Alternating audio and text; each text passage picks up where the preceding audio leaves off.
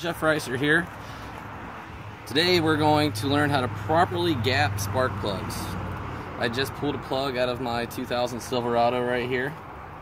Nothing special. I have right here in my hands a spark plug gapping tool.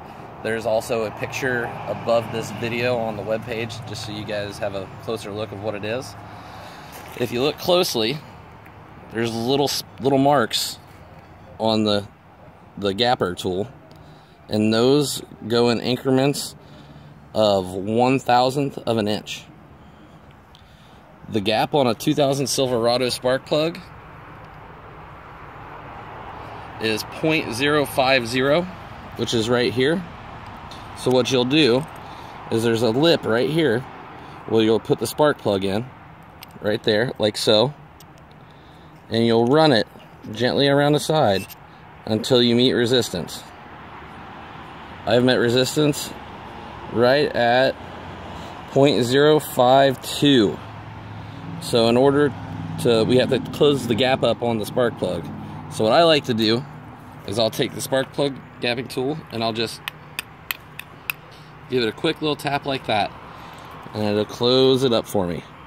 So now, right there, we're a little bit shy. We're at 0.047.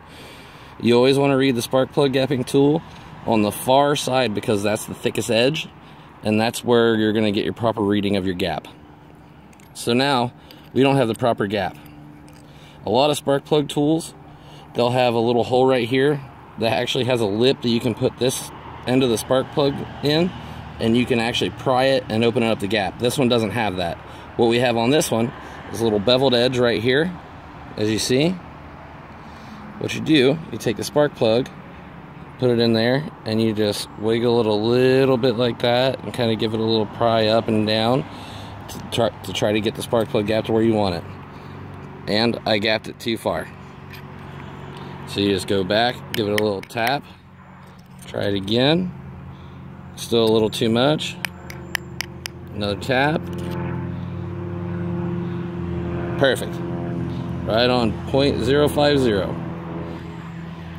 Make sure you check with your operator's manual about proper gapping for your vehicle, because every vehicle is different.